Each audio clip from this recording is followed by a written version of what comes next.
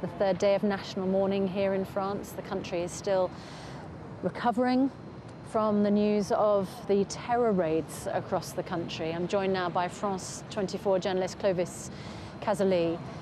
Clovis, thank you for joining me this morning. You were caught up in Friday night's attacks, and I'll talk about that in just a moment. But first, just tell us what's happening this morning. There's a manhunt underway. They haven't tracked down everybody who was involved. Absolutely. There's an eighth man who French police are looking for. Presumably he's in Belgium now. His name is Abdeslam. His brother is the man who blew himself up just around the corner at the Café Voltaire. What we do know, it seems that the French police stopped his car as he was crossing into Belgium Saturday morning. This man was not in the terrorist listings, if you will, of the French police. So they let him pass. They can't arrest everyone because they didn't know who this person was. And now, obviously, Belgian police, French police are actively looking for him.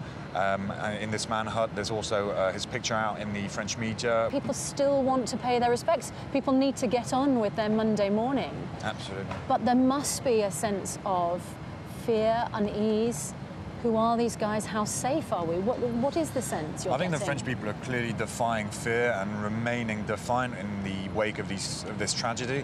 You know that under the state of emergency, major rallies are forbidden, but still people have been spontaneously taken to the streets of Paris, here, Place de la République, but not only in Paris, all across the country. People just want to show that they're not giving in to terrorism, that they're not afraid. Here, Place de la République, last night when you had a lot of people, thousands or hundreds at least, people were chanting "On n'a pas peur, on n'a pas peur," just like after the Charlie Hebdo attacks. We're not afraid, we're not afraid. And I think the French people just have to show that they're not going to give in to terrorism. They're not going to be afraid, and that's what we were trying to show, and that's why everyone's spontaneously taken to the streets at the locations that were attacked. Here, Place de la République, the most symbolic place in Paris, with the statue of Marianne, symbol of the Republic. Yeah, right behind us. Even as you're talking to me, I'm just getting news in my ear from our editing team. A rocket launcher has been seized in Lyon. I mean, there are raids from Calais down to Toulouse across France. 150 searches, that's what Manuel Valls just told minutes ago. The French people in a radio address. 150 searches all across France, raids in the Bobigny suburb north of Paris, also in Toulouse, also in Grenoble. Not all related to these latest attacks, but all related to potential terrorists. Yeah, and you know, you hear the emergency signals and it could just be normal Monday morning emergencies. But we've been hearing that ever since Friday, and it's been a nightmare. I'm born and bred in this neighborhood. This is where I live. And it's just the second time that the area has been targeted, and it's people like me who've been targeted. The Carillon, the Petit Cambodge are the two of my favorite venues, my locals, where I always used to go.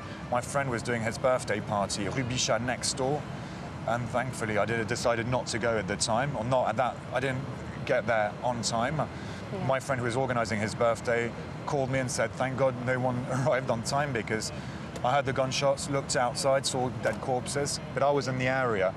And I had to hide in a restaurant because the gunmen were just around the corner, and we barricaded ourselves, people weeping, women weeping, men weeping, all on our mobile phones, calling our loved ones to say that we're safe, and it was a bit of a nightmare. I couldn't head home because the police had cordoned off the whole area.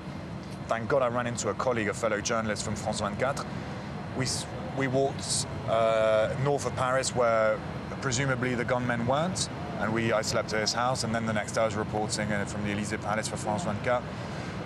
It's difficult because it's personal, it's professional, we have to mix everything, and it's all about trying not to be passionate about this, even though we've been targeted by those terrorists. And trying not to be panicked by it as well. Clovis. I think we don't really have a choice, really. No, thank you so much, Clovis Cazaly, a reporter caught up in what happened on Friday.